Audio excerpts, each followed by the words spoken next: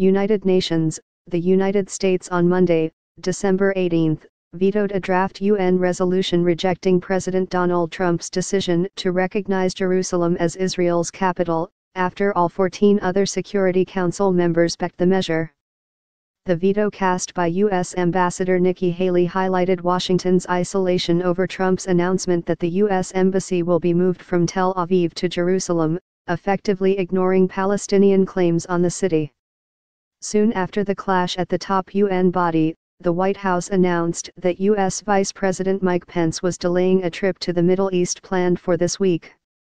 Trump's December 6 decision to recognize Jerusalem as the Israeli capital broke with international consensus, triggering protests across the Muslim world and drawing strong condemnation.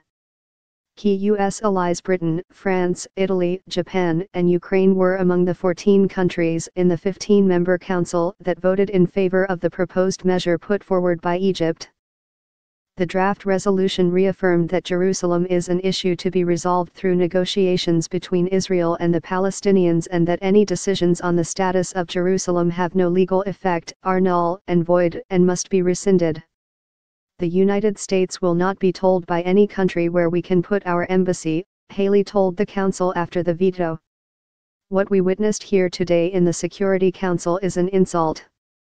It won't be forgotten, she said, describing the measure as one more example of the United Nations doing more harm than good in addressing the Israeli-Palestinian conflict. To win the 14 votes, the text was watered down with no condemnation and no specific mention of Trump's move. Instead, it expressed deep regret at recent decisions concerning the status of Jerusalem. Resolutions presented to the Council require 9 votes for adoption, but the United States, along with Britain, China, France, and Russia, have the power to veto any measure. Pence's visit scrapped Israeli Prime Minister Benjamin Netanyahu immediately thanked Haley, posting on Twitter, "Truth defeated lies. Thank you, President Trump. Thank you, Nikki Haley."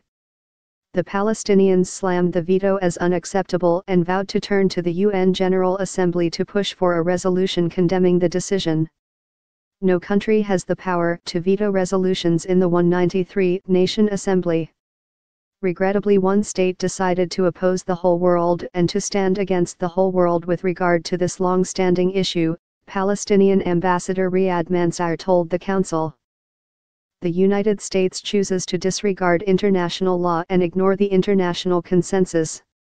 Pence's trip to Egypt and Israel was pushed back to mid-January to allow the U.S. Vice President to remain in Washington during a vote on Trump's tax bill, a White House official said.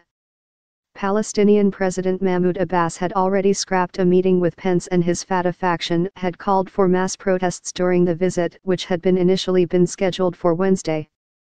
Israel seized control of the eastern part of the city in the 1967 Middle East War and sees all of Jerusalem as its undivided capital.